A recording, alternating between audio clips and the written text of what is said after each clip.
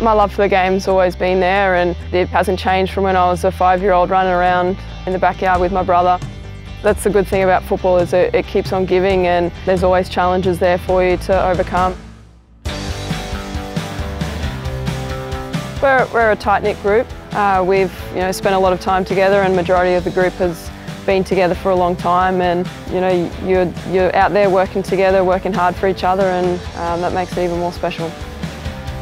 Highlight for me in Brisbane Roar colours is winning premierships. You play football to be there at the pointy end of the season and to lift trophies, and I've been lucky enough to be part of 2 of those.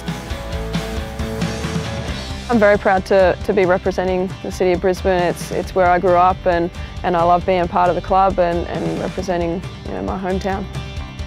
There's a lot that comes with being a professional footballer, not just training and playing. It's about getting out and meeting your supporters, meeting the community, and inspiring that next generation to want to start playing football or continue playing football, whatever it is. And if you can help a young girl be inspired to be a footballer, then that's a really good feeling.